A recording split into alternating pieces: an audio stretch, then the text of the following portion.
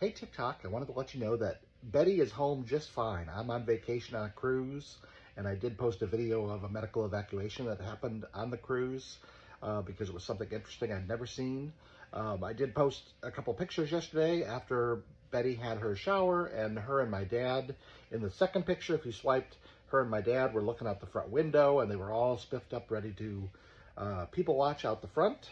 And TikTok automatically chooses some music, and I honestly didn't pay any attention.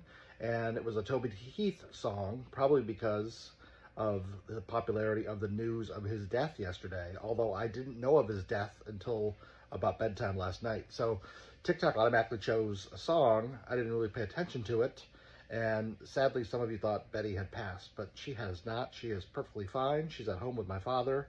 I'm on vacation. I'm headed home Friday, and all is good. So thank you very much, everybody, for your concern, but just the TikTok algorithm being a little weird, using that song as probably one of their popular songs that day.